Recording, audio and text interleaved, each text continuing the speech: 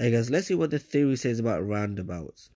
I'll try to be quick, so make sure you follow us for more tips about how to pass your driving test. Roundabouts are designed to help traffic flow smoothly. Follow signs and road markings as you approach and drive around them. Normally, if you're going straight ahead, don't signal as you approach it.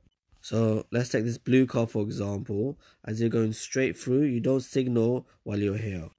Signal left just after you pass the exit before the one you want. So that's the one you want. You signal here just before the exit you want. Follow for more tips on how to pass your driving test.